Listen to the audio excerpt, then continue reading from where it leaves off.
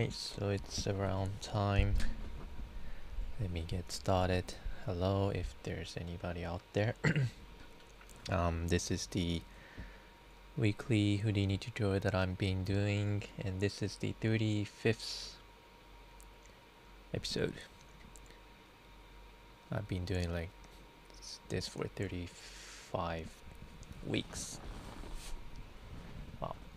And the topic today is to create the one that I'm showing right now, more like a infinite maze generator or animation using Houdini, mostly using a solver, but less code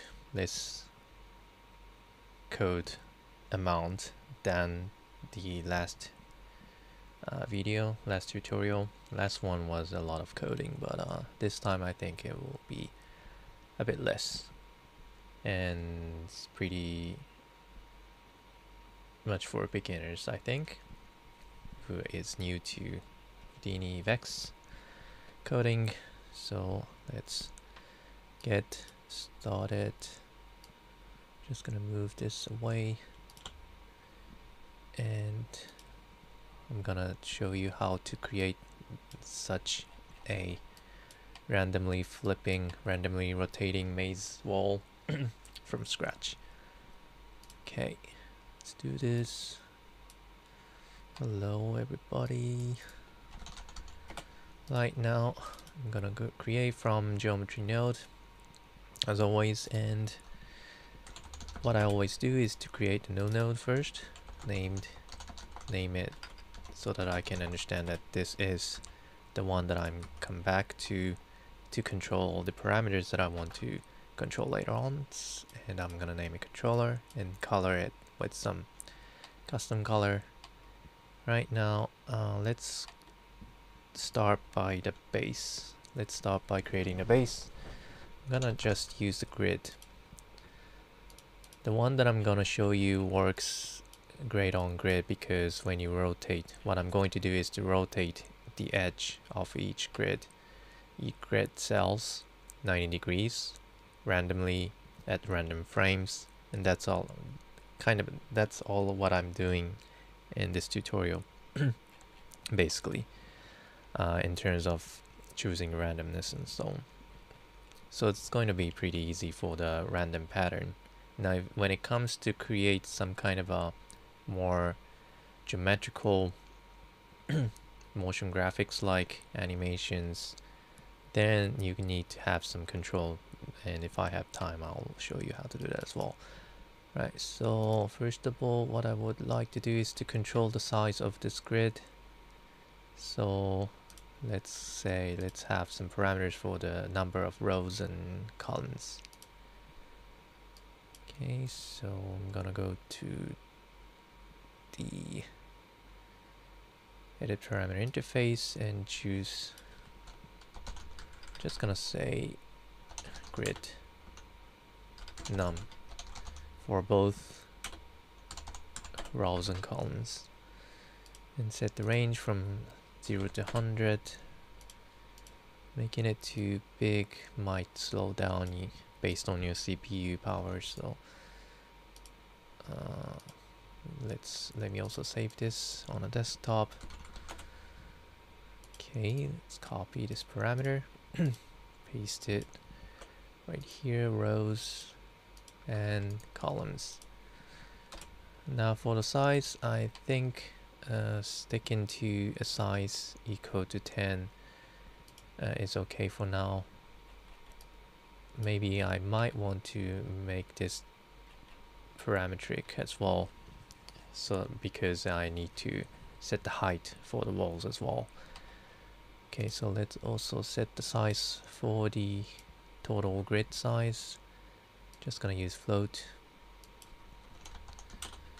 Name this grid size, range from 0 to 100 as well.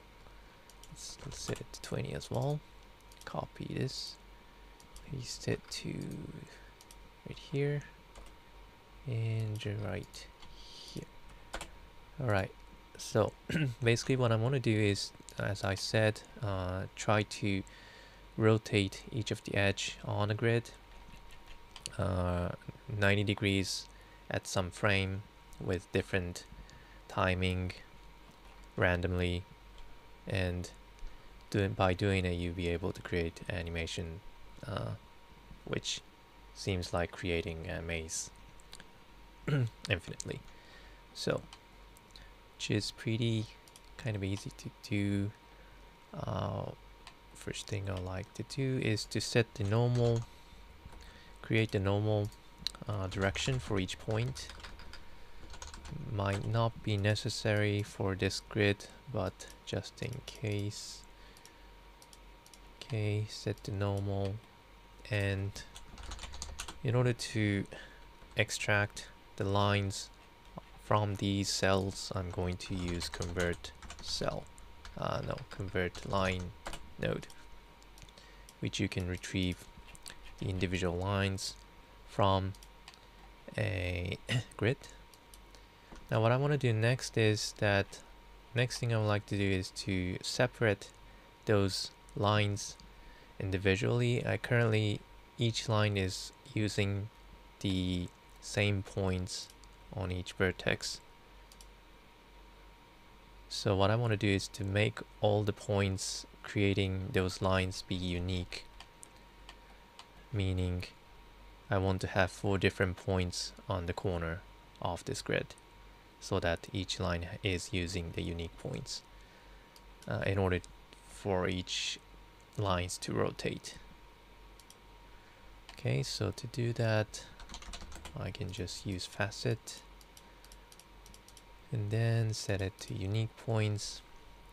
Right, now in order to make each of the line start to rotate at different frame, I'm gonna set some random value for each primitive, meaning each lines when to start rotating.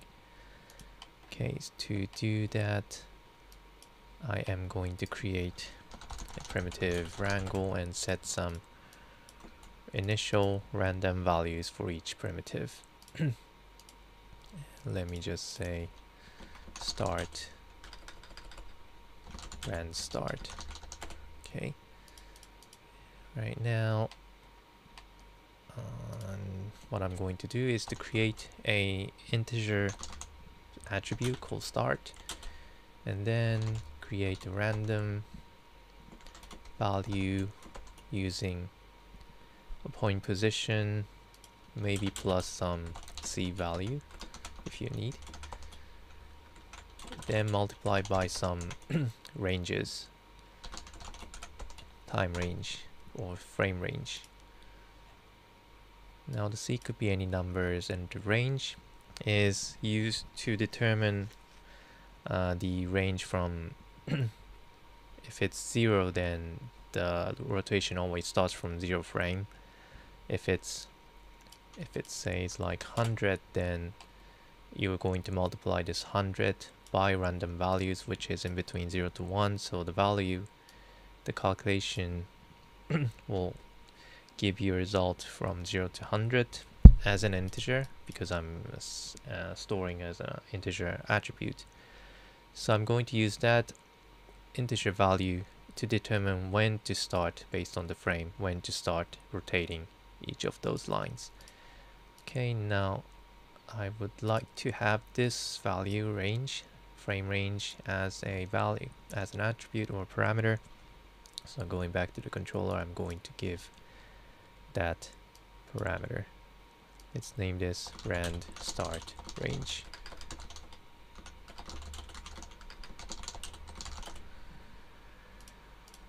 And let's set the maximum to 200. Might be too big, but that's fine. And let me also give a random c value so that you can change the randomness.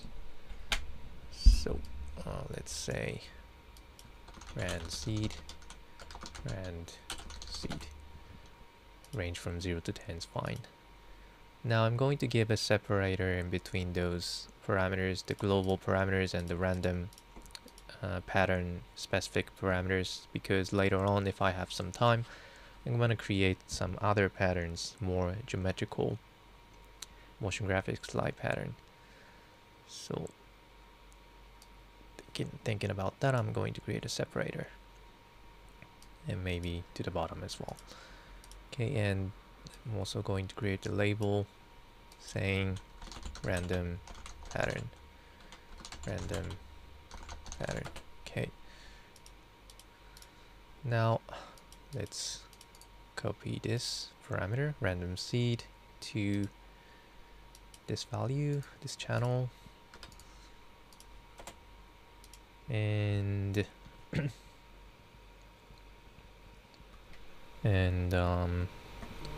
okay,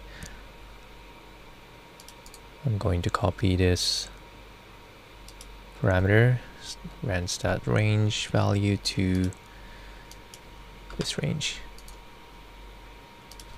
All right. Okay, now if I look at the geometry spreadsheet, I should be able to see the integer attribute on a primitive type. Yeah, so there is a value called start from 0 to 102. That is because the maximum I set at 103. No, I'll just set it 100 as maximum for now. Right, so everything is ready for preparation. Maybe my voice is a bit too loud. Okay.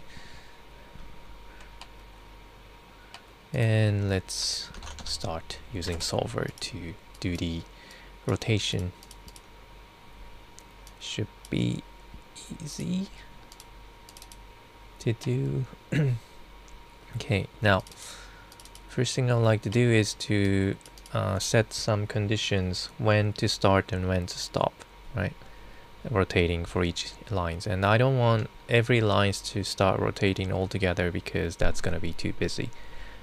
First thing I'm gonna do is to create some threshold for random pattern, like what percentage of lines should rotate at specific frame, right? So that's what I want to do. Okay, so let's say primitive. I'm going to create a primitive triangle. Okay, what's this? Oh, I don't know how to hide this. Okay, whoops. Oops. No. Anybody know how to hide this?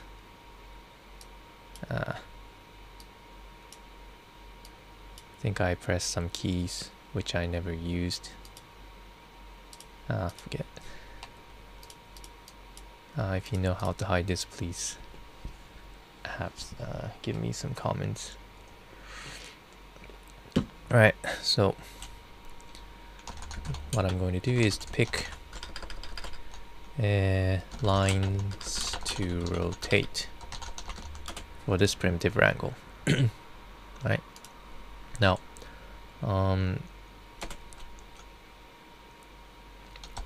going to first create a conditions when to start. So I'm going to refer to the frame values basically. So I'm going to first create a frame equal to or frame and calculate with the modulus with some specific amount of rotation you want to give for each lines. So say I'm gonna name this f count as a parameter for it as an integer, and this value will be used to count. This will be the maximum count, maximum frame count for each lines to rotate from 0 degrees to 90 degrees or 90 degrees to 180 degrees and so on. Okay, so I'm gonna give it to 15 for initial value. I might want to parameterize this as well later on. And if at frame modulus chi frame count is equal to 0, so every 15 frames I would like to choose what lines to rotate. I'm gonna give another if conditions. I can just concatenate right here, but it's gonna be a bit busy, so I'm gonna create another line, another conditions inside, and this condition is to pick like some percentage of lines out of every lines to choose which lines to start rotating. So if rand, I'm gonna use random with primitive number, as well as just gonna multiply with some time value, multiply by some other values, and give a threshold.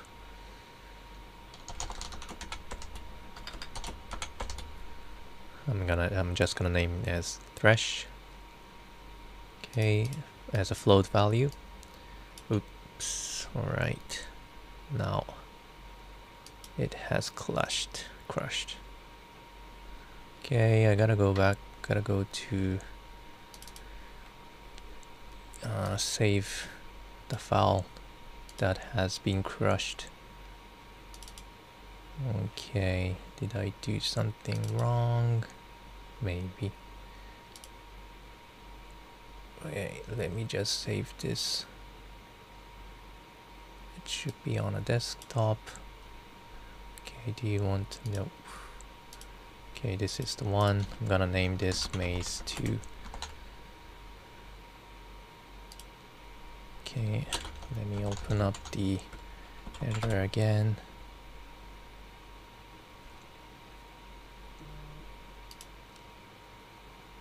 Okay, hopefully I don't it doesn't crash anymore. Okay, now do I get any process left? Yup, I think so. Okay, I'm still having this window. Wow. Okay, so this threshold act as a to determine what percentage you want to rotate out of all of these lines, and if I set it to like 0.15, meaning I want to rotate 15% of lines out of all lines, which is inside this conditions. Okay, so let's set it to 0.15 for now. It should be fine. Currently I'm not using any start attribute that I have set previously, so in this right now every line is starting to rotate at the same frame, but I'm gonna show you how to do that from that first, then later on I'm gonna show you how you can use the start randomness to control the starting frame for each lines. Okay, so after this, after you have set the threshold, what you want to do is to set a group to the primitive which have gone through these conditions to double conditions. So set prim group, let's say rotate to the primitive. Right, now I also would like to create a integer attribute called count, gonna use in order to determine the current angle. So the maximum value for the count will be in this case 15 based on this f count. Okay, I have this comment saying usually 9 keys should enable and disable this panel. Okay, let me try. Oops. Doesn't seem to change. It should be showing on camera tool in the first place. Right. Well, doesn't seem to change. Well, let me just search for it later on. I'm just gonna go like this. Okay, and Next thing I would like to do is to, what was it? In order to create a rotation during the frame in between when the count is equal to 0 until the count becomes 15, I would like to use the original point position for each lines, and I'm going to use some basic like trigonometry or maybe some rotational functions to rotate based on the rest positions, the original positions. So what I'm going to do now is to retrieve the current point position for each primitive for each lines, which in this case you only have 2 points, and then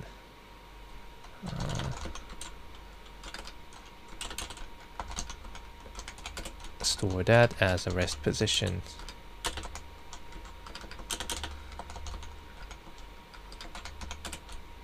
Okay, maybe select tool, then try. Alright, let me try select tool. Is this the select tool? 9, nope.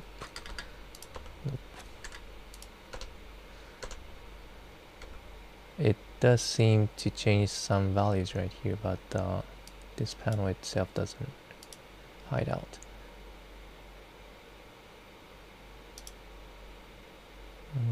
Right, never mind. Right, okay, now let's also retrieve the point position from the P attribute. I'm gonna name it pos1 for the first point,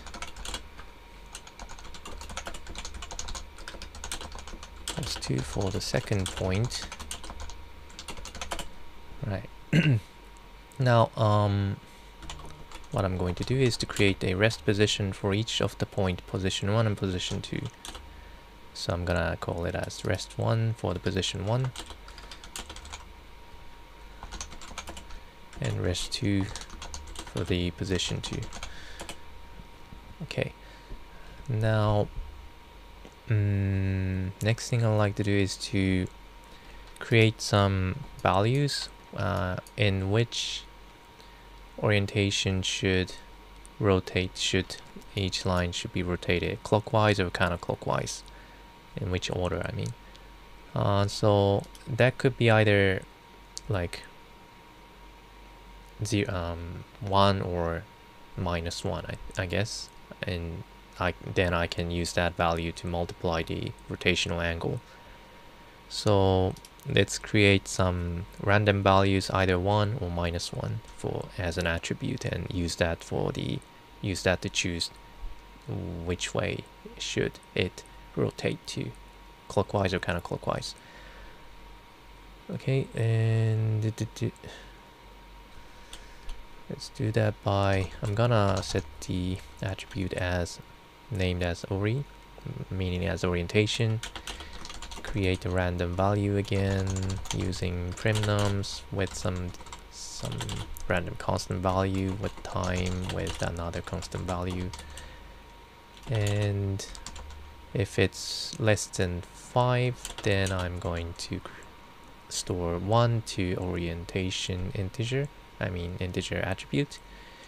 If not, if it's more than 0.5, then I will give -1. How's that? Okay, now next thing I would like to do is I might need to determine whether the current rotation is at the current rotation at the horizontal rotation or vertical rotation.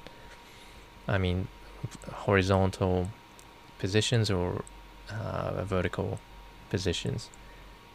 I might not need that. Well, just in case.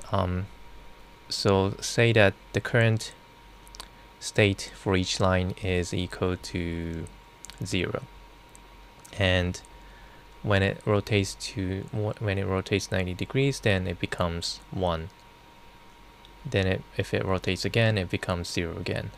because it's going to be going back to the original positions. So let's say the original state is the 0 and the rotated state is 1. So I'm gonna call it as vert, meaning as vertical. Doesn't really mean. And I am going to create as initial value as I1 minus I at vert.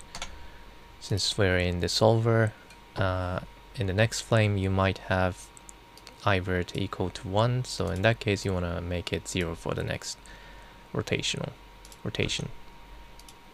Okay, thank you all for the comment. On the display options tab at the right hand side of the viewport, you are looking to switch from the bottom, the one above the ABC button. This one. On the display option tab at the right hand side viewport, you are looking at switch to... Did it disappear? Display group and attribute list.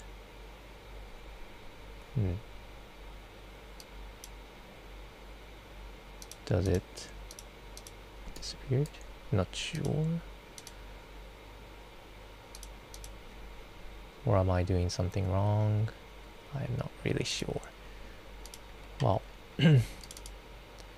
thank you all for the tips. I'm really bad at using UIs. Okay, now I think that in terms of preparation, it's okay when to determine when to start the rotation for each lines. So let's check the attribute for each primitive.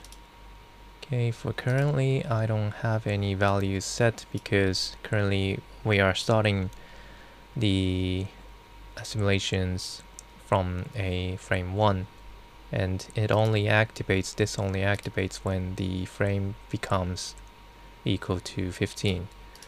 So let's go until 15. Oop, oh man, again. Alright, I think I have some bad luck today. Going back to the crash folder. Sorry for that.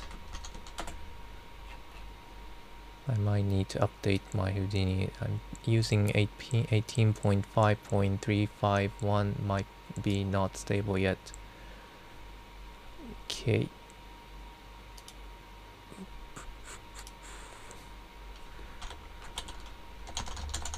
Open this up.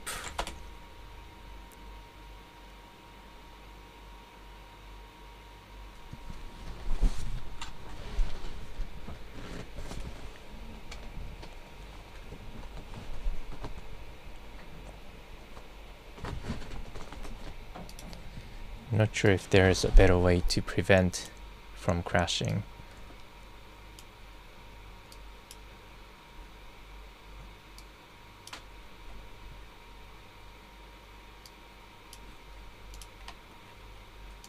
Okay, let's go back. So, there's in preparation. I think it's ready. And what I wanted to do is to play it and see until 15 frames and see if the initial state has been set by looking at the geometry spreadsheet, primitive. Okay, so I do have count set to 0, and orientation set, some of the lines being set to 1, some of the lines set to -1, and some of the orientation are set to 0. That means some of those lines has not been activated yet, has not been set for the rotation yet.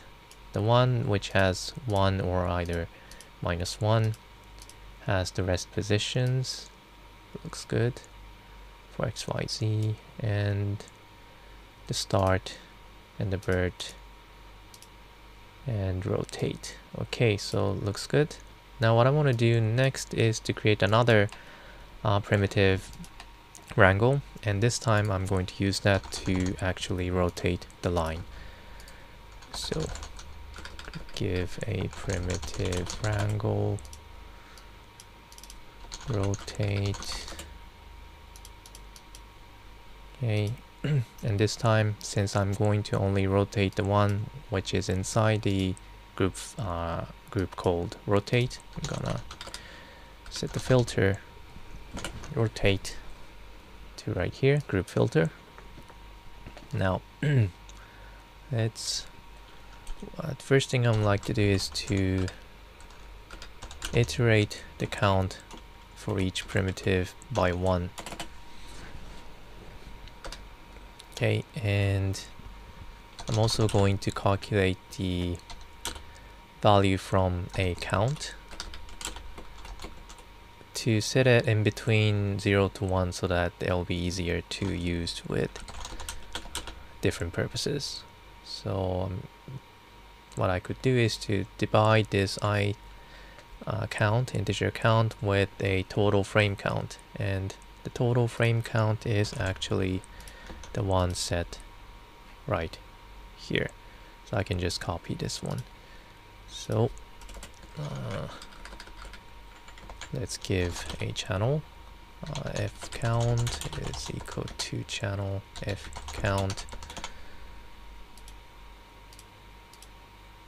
and let's copy this channel, paste it right here so that it'll be linked. Now I want to have a variable called f, which is going to be in between 0 to 1 based on the count value.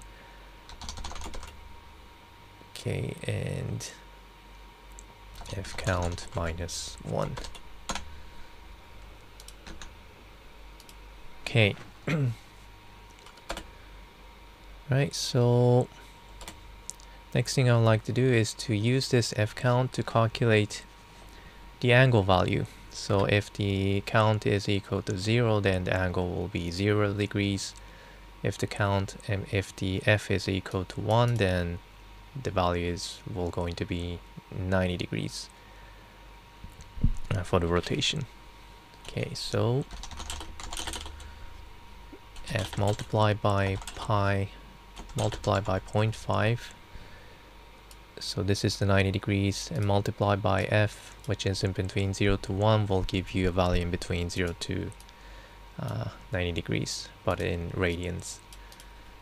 And I would like to also multiply this with the orientation attribute to determine the angle orientation, whether it should be clockwise or counterclockwise. If it's positive, it's going to be counterclockwise, I think, and if it's negative, it's going to be clockwise.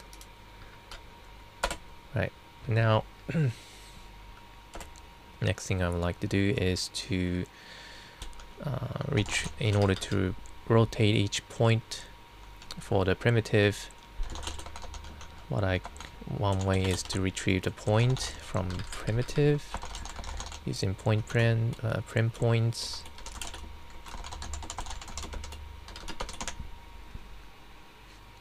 Right, and then get the position for each point.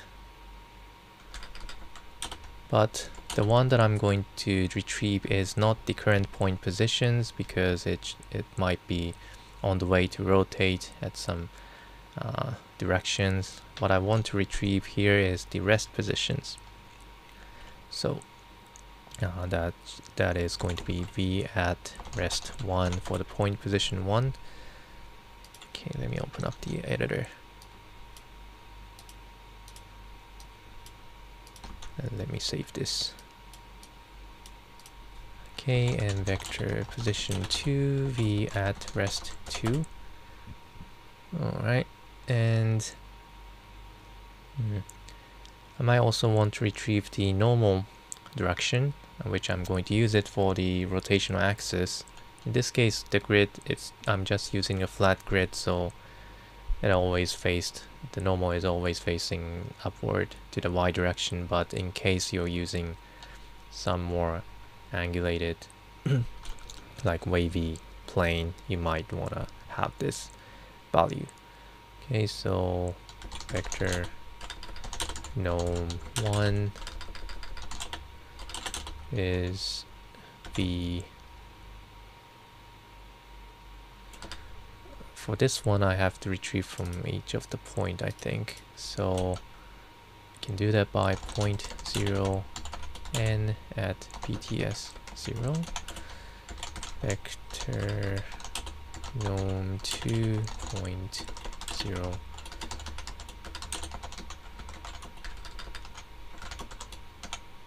Okay, should work. Now, so what I'm going to do is to rotate this line using the center point as an axis center point for the rotation, and rotate either clockwise or counterclockwise by 90 degrees. So first thing I need is the center point positions, which is in between position 1 and position 2 of the rest positions. So let's calculate that. Mpos is equal to position 1 plus position 2 multiplied by 0.5.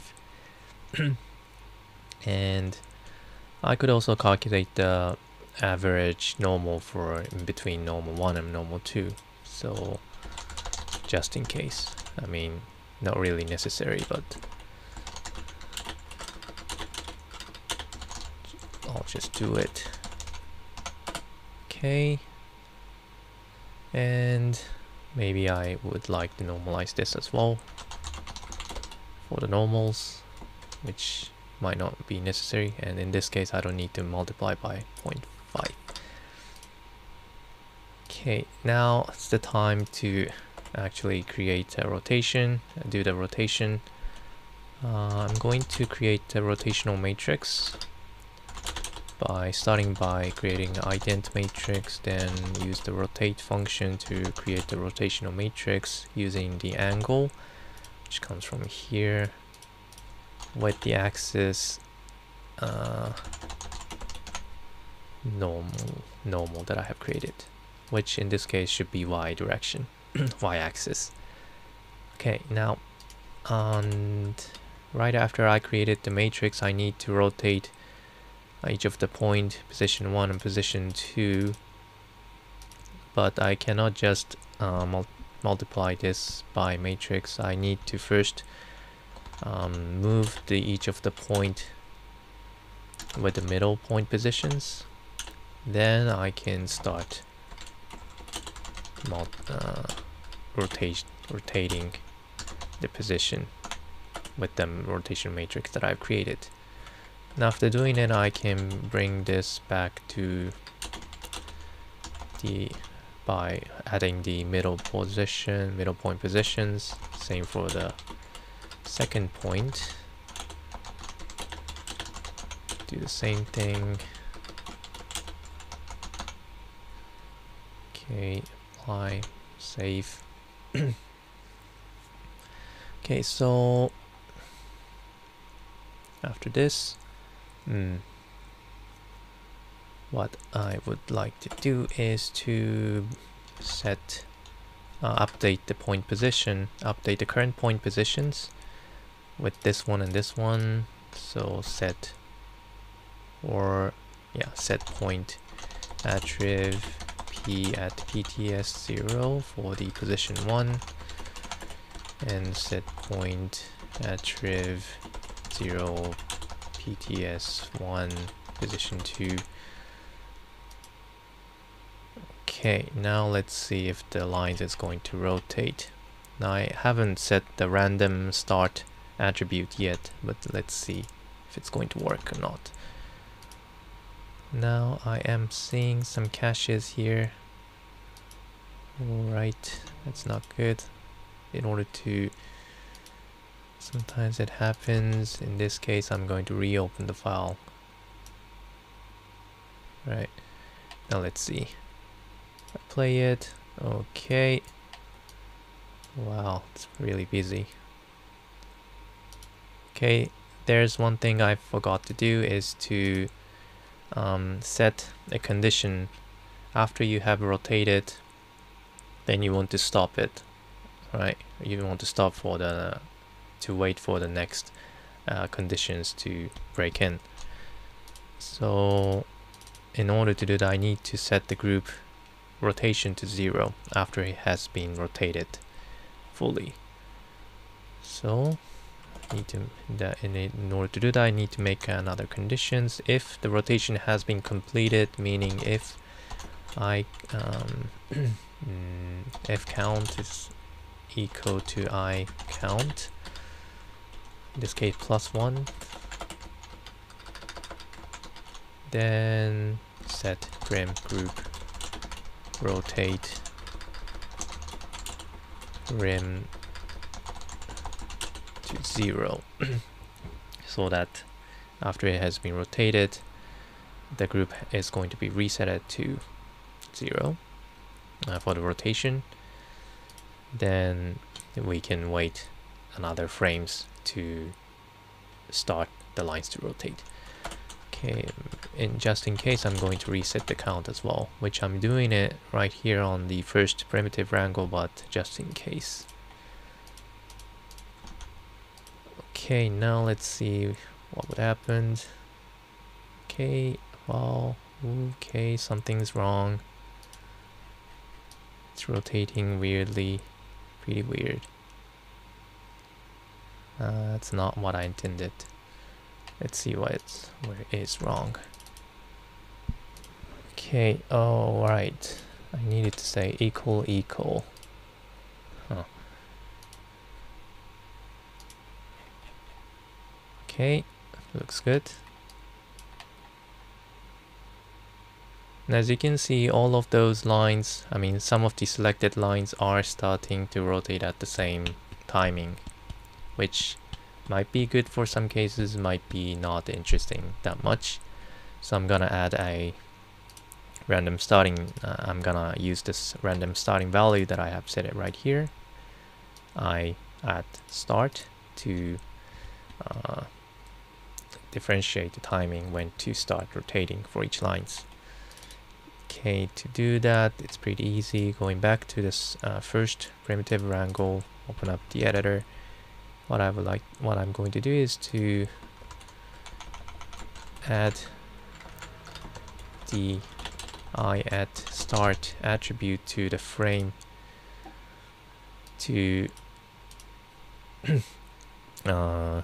activate this condition when to start rotating, and that is all you need to do. And as a result, you'll be able to have more organic timing for each line to start rotating. Right, so the base is already set it like this. This is what I intended to show you. Pretty easy to do. So let's promote some of the parameters that I have set, something like the total frame count and threshold for the randomness. So going back to the edit parameter interface for the controller, going to uncheck for a bit linking parameters from outside, going back, and I'm going to drag and drop the values. So the frame count, the total frame count could be a global variable, global parameters. So I'm gonna give it on top of the separator, and then let's say rotation frame count.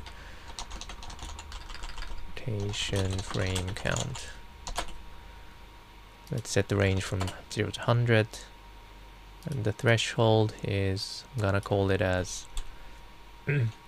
pick rand threshold.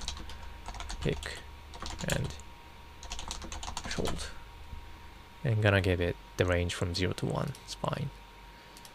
Right, now let's try to change some parameters, see the differences. Let's say if I set the pick random threshold to like 1, which will choose all the lines to rotate. If you don't want that, you can reduce it to choose the less lines. Okay, interesting. Now for the rotation frame count, if you increase this, you'll get a slower rotation using 30 frames to rotate 90 degrees. Like this. If you set it to 5, you have more faster rotation, which might also be interesting. Now I do see some problem right here. When I change the frames in between the frame, when I change the parameters in between the frames, I see that this thing's okay, but oh yeah, right, this one, it stopped at some irregular angle. That is because I have changed the parameter in between some of the frame, so it lost where to stop, when to stop. So in order to avoid having this kind of irregular angle by changing those kind of parameters between the frames when running the solver, one thing I could do is to give a conditions to the first frame, only activate this when the primitive group is not inside rotate. So if the rotate group is, the value of the rotate group is equal to 0, then I can run this. I can assure that the line has stopped rotating, then go to the next step. So if in prim group 0 rotate prim none is equal to 0, then you can start setting for the next rotation. And this way, I think I'll be able to change the parameters in between the frames while running the frames. Okay, let's do that. If I change this to, and I think seems the problem is gone now. Okay, now let's try to visualize this at 3D so that it looks like a maze as I intended to show. Okay, so which is going to be just nothing special here. What I'm going to do is just use the poly extrude for each line to first extrude in y direction, in this case a point normal direction, which I have set it right here. So I'm gonna set it to point normal existing,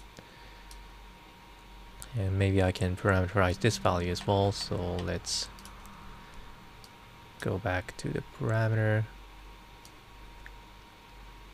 say height from 0 to say 5. Copy this, paste it right here. Might be too high. Well, okay. And if I play it, start to get more interesting. Right, so I might also want to have some thickness to each of the lines, each of the walls, for better looks. So let's do that by using another poly extrude, and this time I'm going to use a default settings with just adding some thickness to the distance with an output back. Now there is a bit of problem right here because when you rotate, you'll see why. See, there's some gap right here. That is because this extrude has been extruded from one side, but there is no walls on the other side. So what I want to do is to offset this backward a little bit, or half size of the thickness, in this case 0.1. So let's have this thickness as a parameter as well. Okay, so going to back, let's give a parameter thickness from 0 to 1, set it to 0.1, copy this, and paste right here.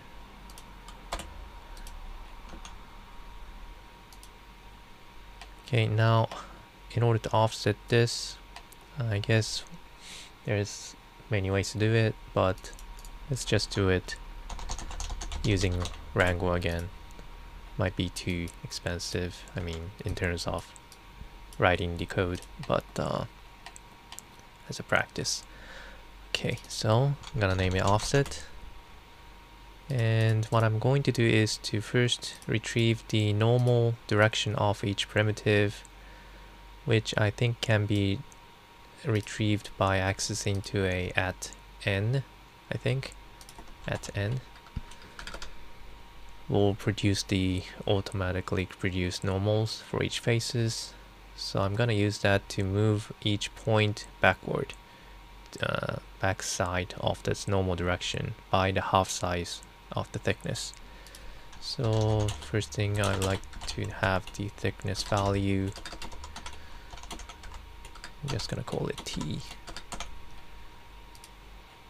Okay, and copy the thickness attribute parameter to here. Okay, oop. Really? Okay, I think I'm having a bug luck today. This is the third time having an error. Oof. Okay, and I'm glad I have saved it. Okay, I'm gonna name it maze 4.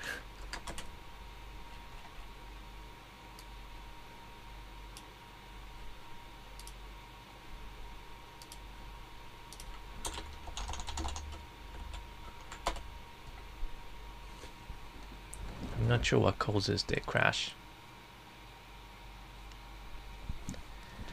Cannot really figure out.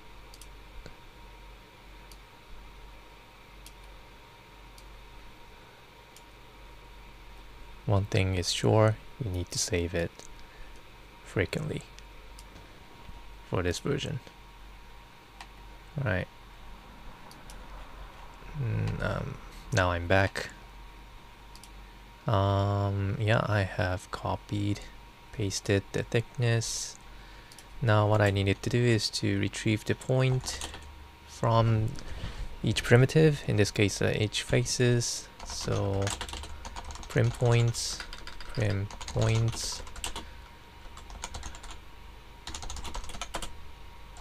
loop through each of the point to move.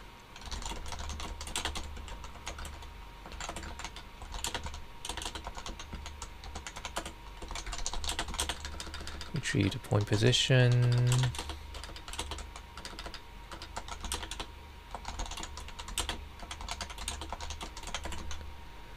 Okay, now update the position by subtracting using the normal direction, which should be the length of 1, so multiplied by the thickness multiplied by 0.5, and then update the point position using setPoint attrib.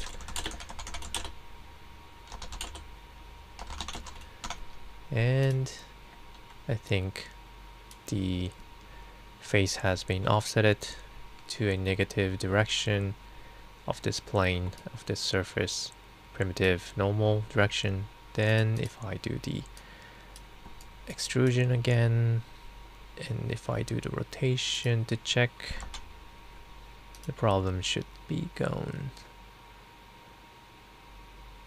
Right, looks good. Now one more thing I could fix, which might not be necessary, but to fix this one right here, I mean, having an overlap is fine, but having this kind of edge is not that pretty. So what I could do is to extend the length of each wall by the half size of the thickness on the right side and the left side to make it look like a square edge. Okay, so for that one I could do right before going to the subsolver, somewhere around here, if you really want to do that. But I want to do that, so I'll do that. Okay, so let's do that by, I mean, there could, well, I'll just use another primitive wrangle, because I cannot think of a better way to do with node functions. There might be a function, there might be a node to do that in order to extend the lines at specific lengths, but I'm not sure what to use. Okay, I'm gonna name it thickness extend, and first of all I need a thickness value.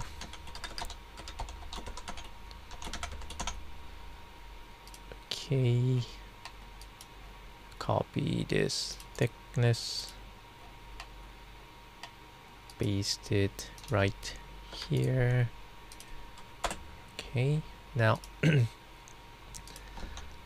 for this one, this is just a line, and what I want to do is to extend the edge by a half size of thickness. So it should be pretty easy. What I'm going to do is pretty similar to what I did in order to offset the surface. So let's just copy paste some of the code right here. Okay, so until here, this is fine, and get the positions. It's okay. So there is no such thing as normal. I mean, there is a normal direction, but it's facing the direction where I want to move is a bit different. So forget about this one. And what I want to do is for this point to move this way, for this line and this point to move this way.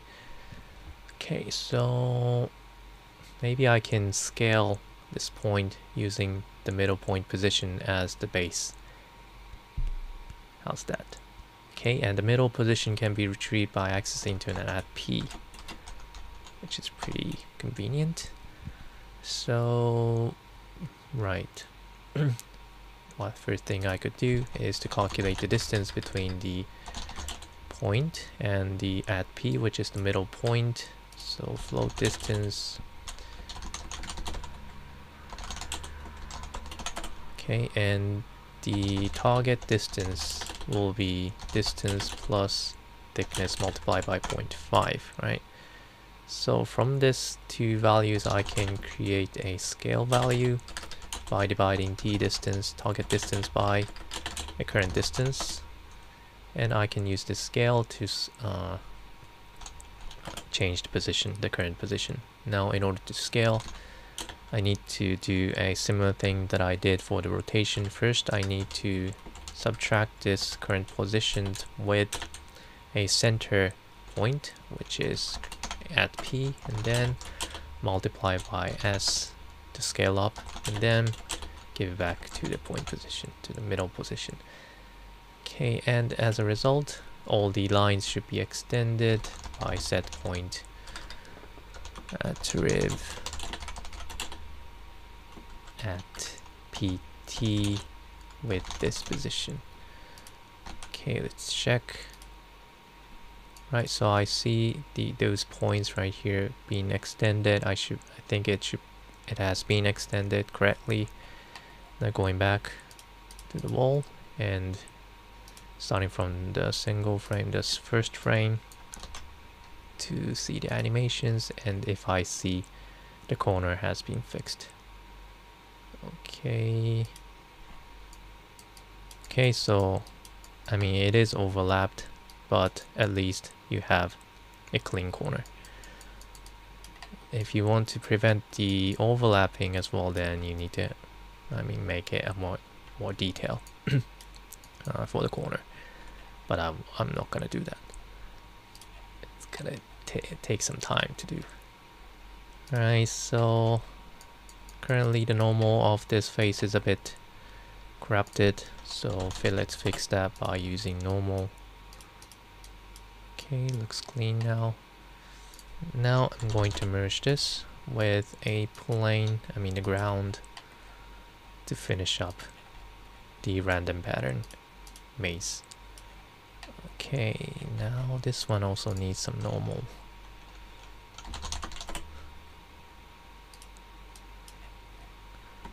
Okay, looks good. Now let's also color this.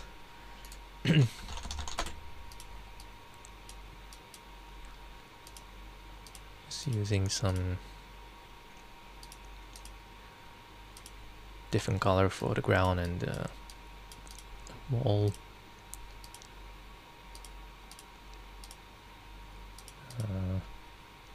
Okay.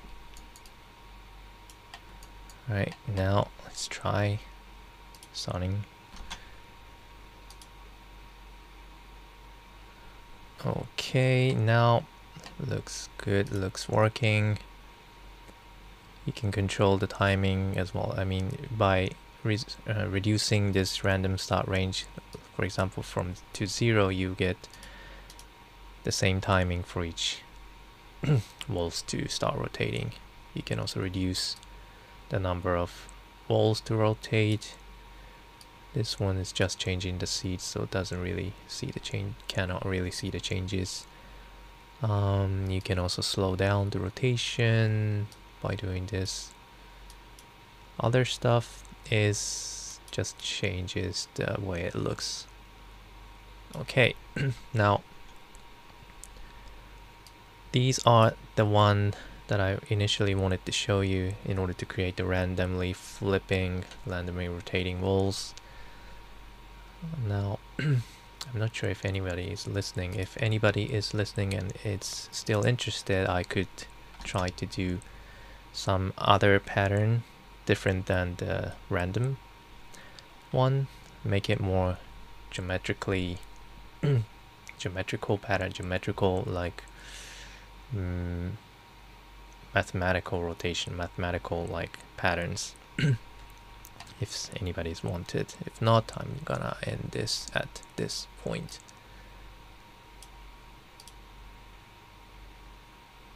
Okay, I guess people is not here anymore.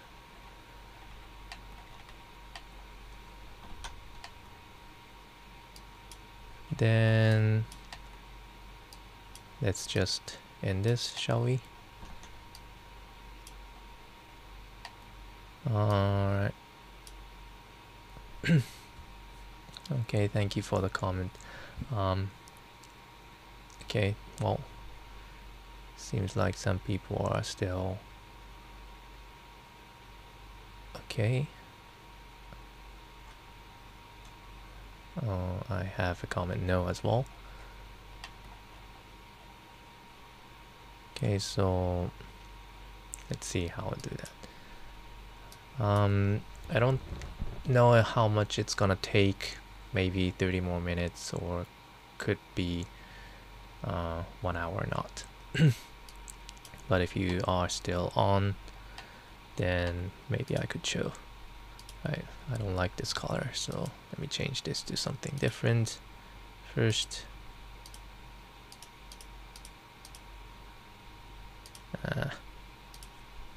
Okay, well, so this was the random pattern, which works okay. But the next thing I would like to show you is to create more mathematical pattern, more like say, could be anything, but maybe I could try to create some walls being flipping like away from some center, but some point set as a center, like starting this point as a center, then create a ripple like pattern going from the center to outward. to start rotating. Okay, so let's try to see how we could do that by adding some extensions to this setup that I've just created. Okay, so first of all, in order to separate the random pattern and the second pattern, I'm going to create another additional parameter called pattern to choose either random pattern or a mathematical pattern. Okay, so 0 or 1. So when it's 0, I'm gonna choose random. If it's 1, I'm gonna choose mathematical. Okay. Right. Now I would like to add a one single point as a starting point for the mathematical ripple-like pattern, and like for this point to be able to move around this plane. So maybe I could just create it at single point right here, name this PT, and I'm gonna give this point to a second input to this solver. Okay, and maybe I can have some parameter to control the position of this point. I'm not sure if that's necessary, but let's do that. Okay, so let's give a float vector 3 and center pos.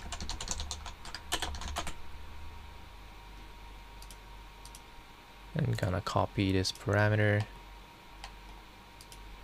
to right here, and let's change this value to some random values. And where is it right now? Right here. Okay. Right. So from this point, I'm going to create some ripple-like pattern based on the setup that I've created, instead of using the random. Right. Now, I might also want to have additional parameter for the this mathematical pattern. One thing is to have a similar parameter, which I was using for the random, was called as random start range, but I might also want some similar parameter for the second pattern as well. So let's have that. Let's name this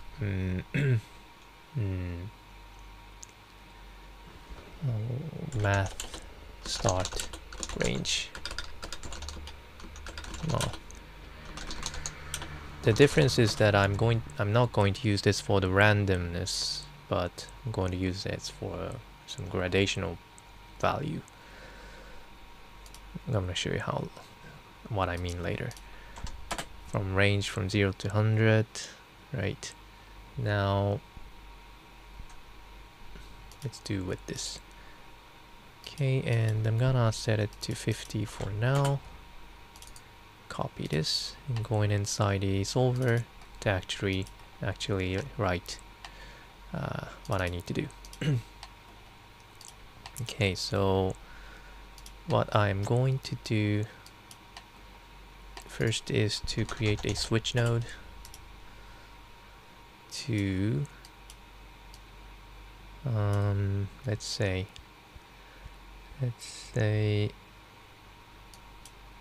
connect with this one, and for the switch input I'm going to use this pattern. Copy first parameter,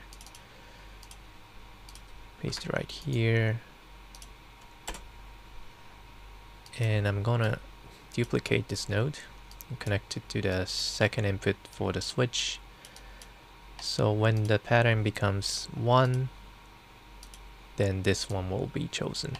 And for this one, I'm going to change this into a mathematical pattern, specific values.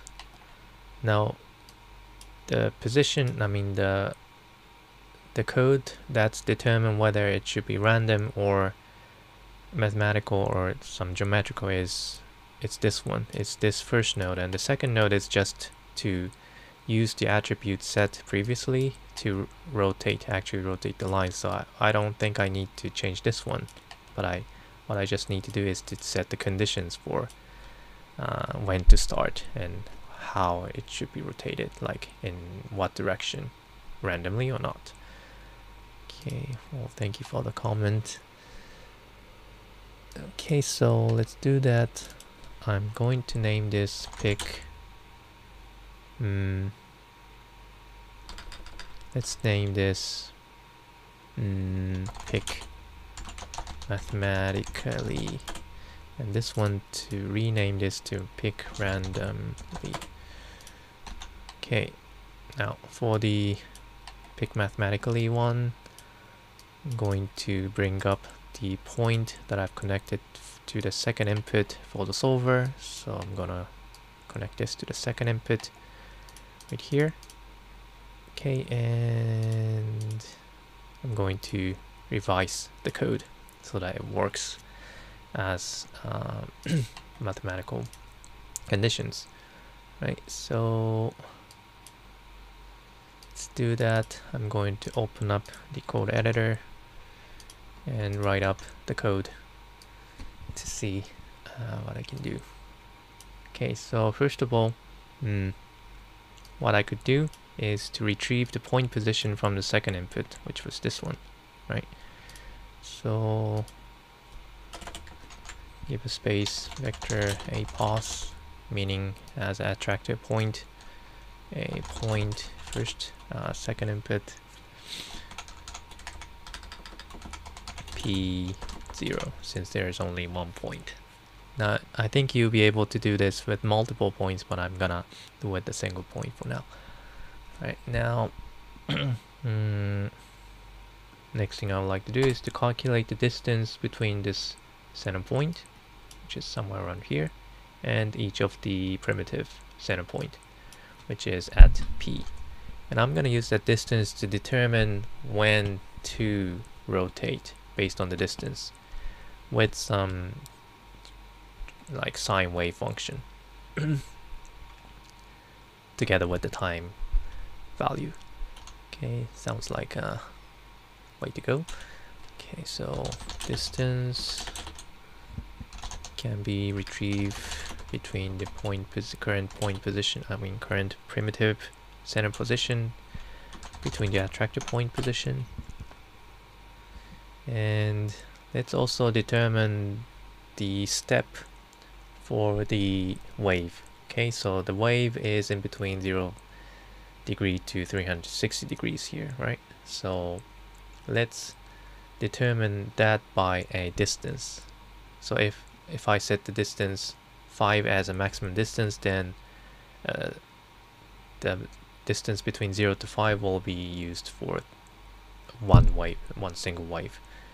single frequency, and another 5, the distance between 5 to 10 will create another wave from 0 to 360 degrees. Okay, so to do that I need to set some threshold or a maximum distance for a single frame to convert this distance to an angle so that I can use it for a sine wave. So let's name this max distance, and let's have that as a parameter, max dist. Promote this, apply, promote, save. And currently the plane size is around 10, so let's set it to 5 for now as a single wave distance. Okay, and next thing I like to do is to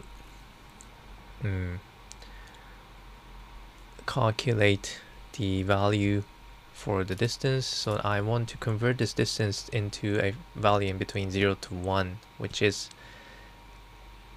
possible by, first of all,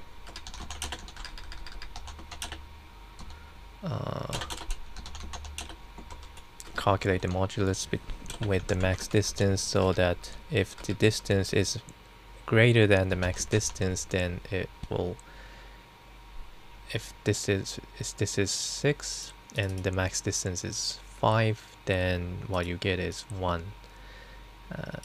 and so on. You'll get some how do I say, this kind of wave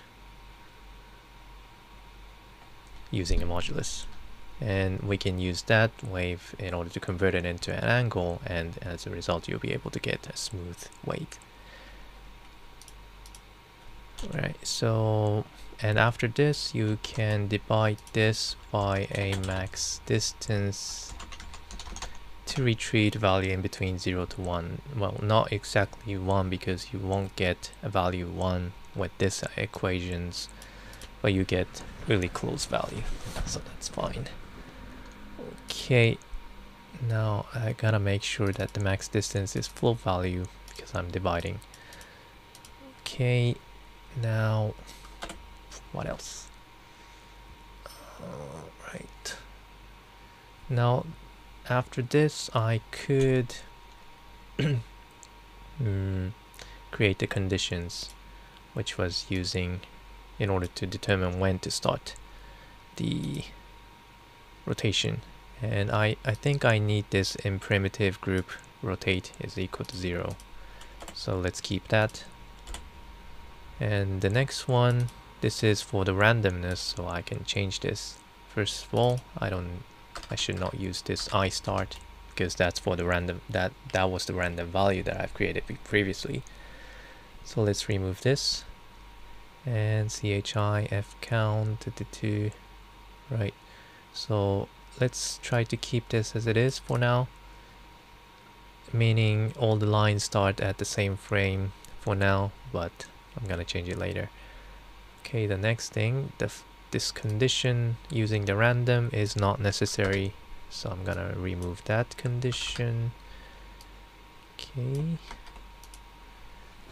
Okay, so what I'm gonna do next is to calculate the angle, create an angle value from this d value right here. So as I said, the d is in between 0 to 1, and if the distance becomes more than max distance, then it starts from 0 again and creates some how do I say, more like a straight line wave like this one. Okay, so we could convert that into an angle by float ang is equal to d multiply by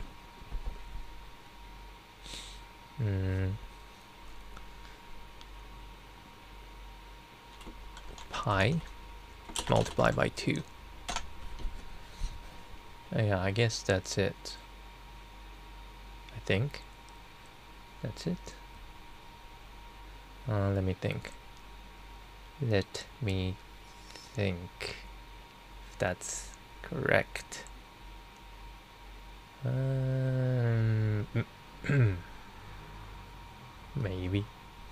maybe not. Well, I could try. Okay, so let's say this is correct, and well, currently I'm not using time values, so I guess I need to add some time value to this d value somewhere like this, either positive or negative. I think by using negative will spread from center to outward. If I make it positive, then it's going to be from outward to center. Well, either way is fine, but I'm gonna go with the center to outward. Okay, and currently I cannot control the speed of the wave, so let's multiply the time with some speed parameter.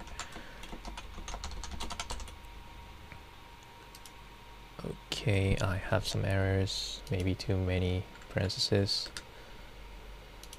Okay, promote, and I'm not sure what the best value for the speed, so I'm gonna keep it as 1 for now.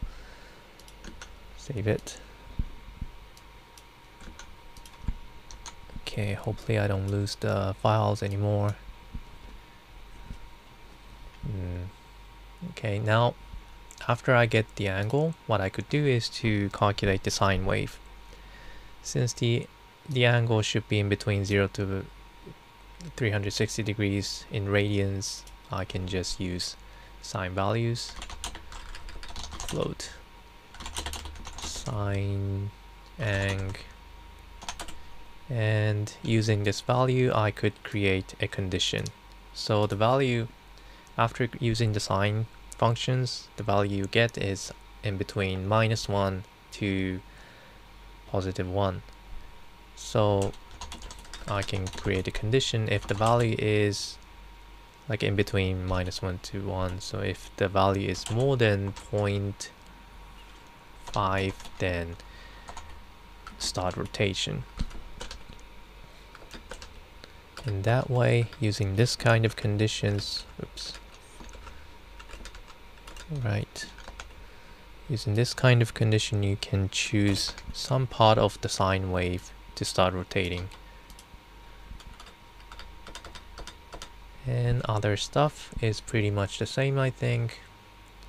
Setting the primitive rotate to 1, that's fine. I count to 0, that's good. This is all good, this is all good. For this one, I guess I don't want to use any randomness, so I can just say 1 or -1. Let's just say 1. I can just delete this. And I think I can keep this as it is. I mean, I think I'm not using this value after all, so I can just delete it. Okay. Now let's see what would happen with this. Hopefully something interesting happens. Let's try with the line first. Play it. Nothing happens. Oop. Oh, it did happen. Okay, the starting frame was a bit slow. This one. Let's set it to 15. Okay, it's going... Is it going inward or outward? Seems like it's going inward. Alright. In that case, I can set the angle for the time to positive. And currently the wave distance, I mean, there's too many waves I see right here, maybe 3 waves. So that can be controlled using this, changing this max distance. So let's set it to 10 to make the distance between the top of the wave to have more distance. Okay. Let's see how it goes.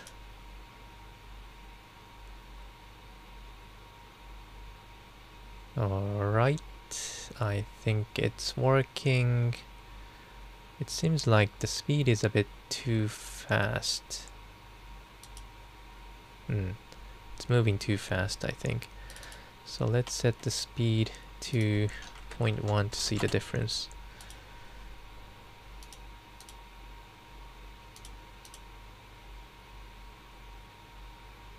Huh. Okay, I think I need to reset it. Reset the solver.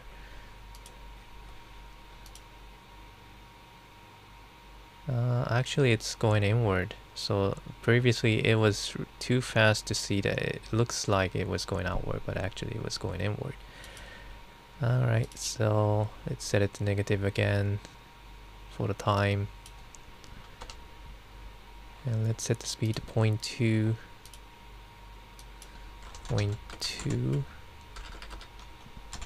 Actually, if you set the speed to negative value, then you can change the direction where the wave should go, from inward to outward or outward to inward.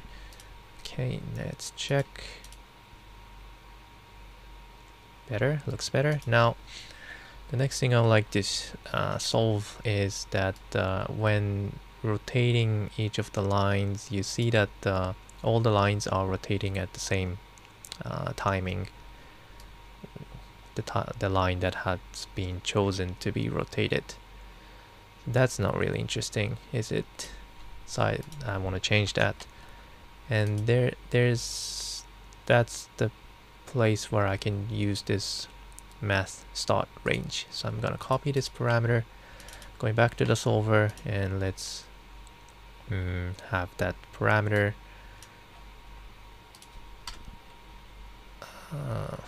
there is actually a name called start range. No, actually not. Okay, I'm gonna create a parameter called start range.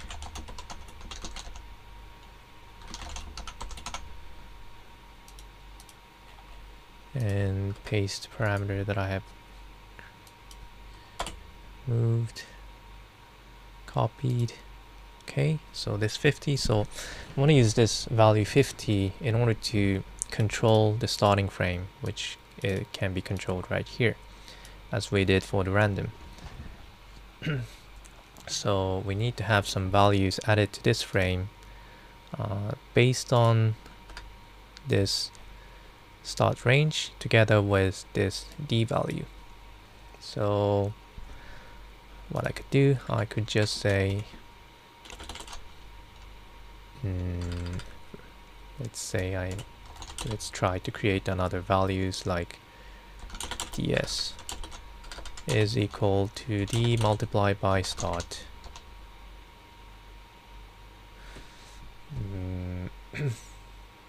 range.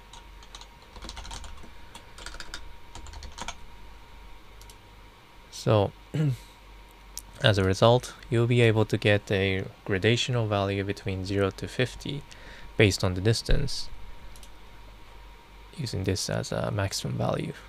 And adding this ds to the frame, you'll be able to get a bit more gradational rotation starting timing, I hope. Okay, let's see. That should be it. Go back, start rotating. Alright, looks interesting.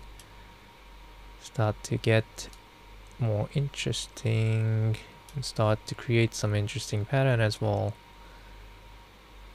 If I set it to center point position, which can be controlled right here, center, going to center, going to center.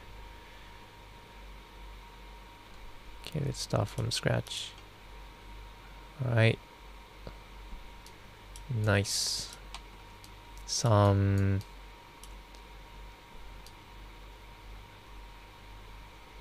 interesting pattern has been created. Like it. Okay, and you can control, okay, well, it's time to promote some of the parameters that I set for this pattern. Going back, so there is additional 2 parameters right here. And some of the parameters is not being used anymore, like f count and threshold. So let's delete that as well.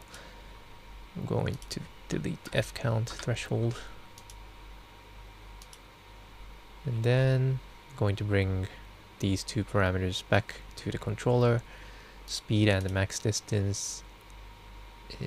Anything else? Let me check. So I'm controlling the time, that's fine. Yep, everything else looks fine to me. Nothing really here to be able to parameterize, I guess. Or maybe this one, either right counterclockwise or clockwise. I mean, if I make it negative, it should rotate to the other direction, which doesn't really make any changes visual-wise, so it doesn't really matter. Or maybe at some frame I can change this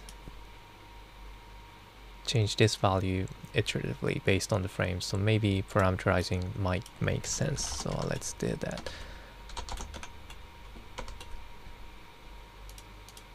Okay, so I have 3 parameters,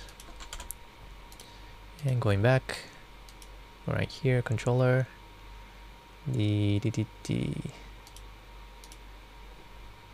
so just going to drag and drop to bring up again. So uncheck for bit linking, going back to the solver again. Since I have a separator right here for the second pattern, let's also have some label to name this mathematical pattern. Alright, and drag and drop. Max distance, what was this for? It's for the angle distance. Okay, so how do I name this? Step distance. It's a bit hard to understand what it means. Speed, straightforward. Wave speed. Wave speed 0 to 1. The distance is from 0 to 30. Okay, F count. What's F count? I think I don't need F count, do we? Oh, here it is. Okay, I needed the frame count. Oops, I deleted that. Okay, for that one, I can just copy and paste this one back to here. Okay, so I can also have the orientation value, which should be either -1 or 1, but if I make a slider, I'll get also a 0, so that might be a problem. Okay, so in that case, is there a way to change the step value for the sliders? I'm not sure, maybe not.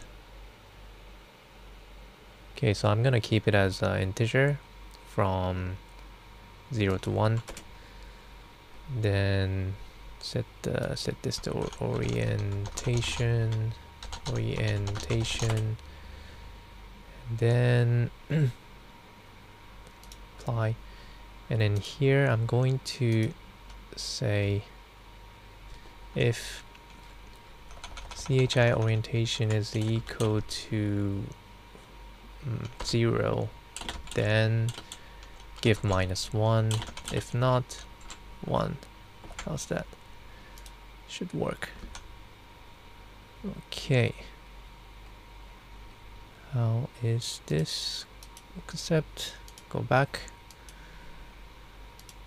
Now it's time to check all sorts of parameters. One thing is to change the center positions.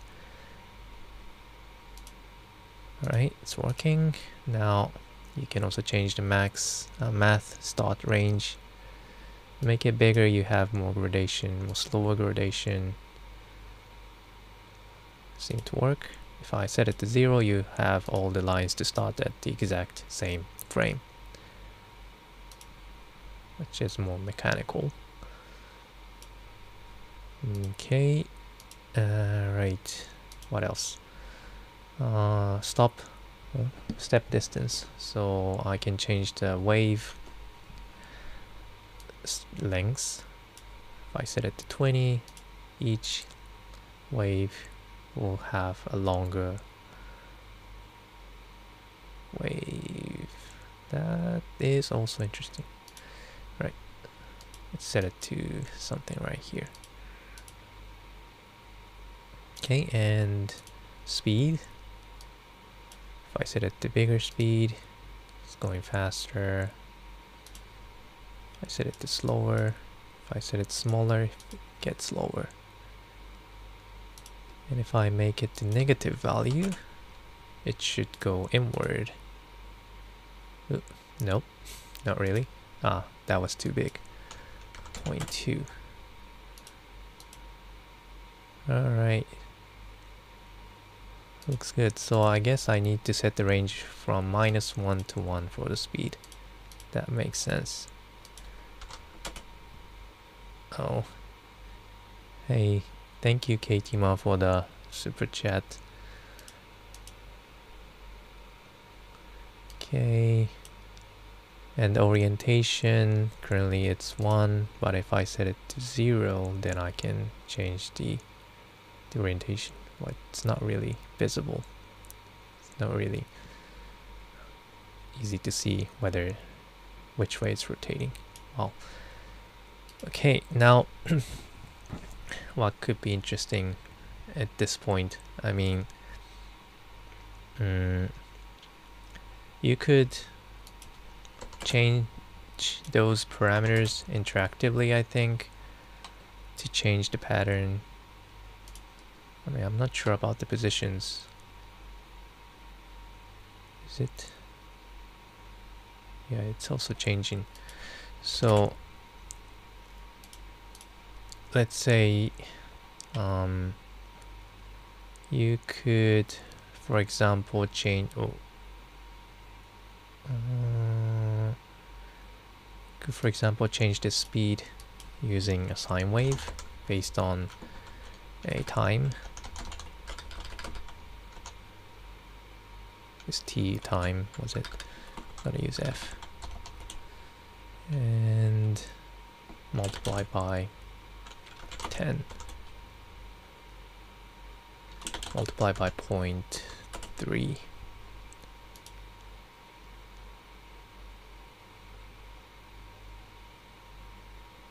Okay, it does show something like a dancing pattern, but I'm not really seeing some interesting patterns here. I'm gonna reset it to constant value. Orientation might be okay. I mean, you could also change the pattern itself randomly, like starting from the mathematical, but suddenly it becomes random and go back to the constant mathematical. It works just fine. Yeah, nice. Right. So enough with playing the parameters. Let's also see it on 3D Geom. And check this out. Alright. Doesn't really look like a maze anymore, but showing some interesting animations right here. And I realized I forgot to promote one additional parameter, which is for thresholding the conditions for the height of the wave. Okay, for the mathematical pattern, which was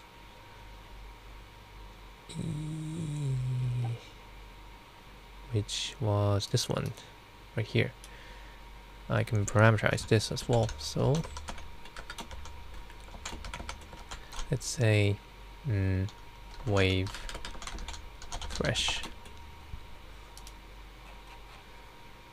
and I'm just gonna copy one of the parameter and name it as wave threshold.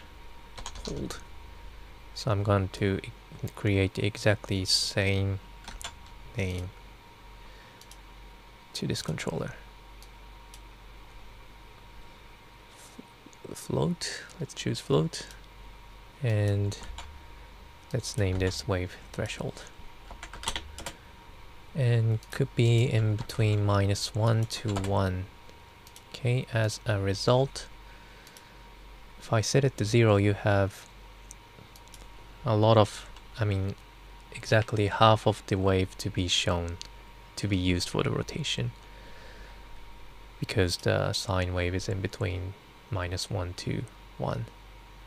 Okay, and if I set it to -1, then all the lines will be used for the rotation.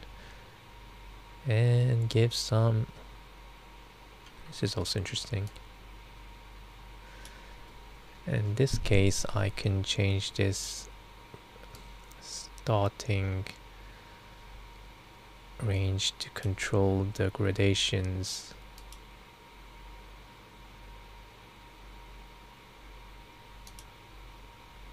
Yep. Yeah, interesting. Okay, well, basically what I wanted to do is to set the wave threshold more than 0 to show this kind of a ripple-like effect. Okay, going back to the random. Alrighty, so that's what I wanted to show you this time, what I wanted to show you this week, to create a maze using a simple subsolver operations. The mathematical pattern is a bit more complex than the random one, but using the same concept, using the similar technique, you can do all sorts of mathematical like animations. So try to do that if you're interested. Okay, let me know if you guys have any questions. If not, I would like to end here. And as always, thank you all for the comment. It's really great to have all.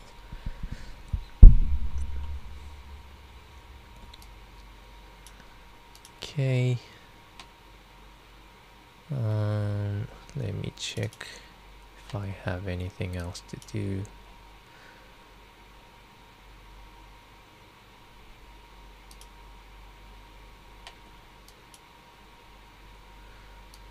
Well, if there's no questions, then I would like to end here. Okay, and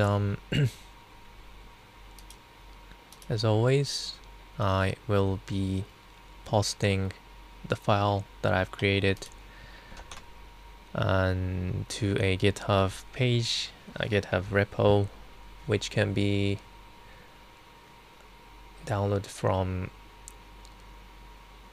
the page linked in the video description of this YouTube video. I haven't updated yet. I'm going to update it after I have finished this live. You can download the file to check what I have written, to pray out with your interest. Okay, so that's pretty much it. Thank you very much for watching. I'm gonna do another Houdini live sessions next week at the same time at 9 p.m. in Japan time. Yeah. Okay, so good night to you all. It's 11 p.m. in Japan. It's time to go to bed. Right. Okay.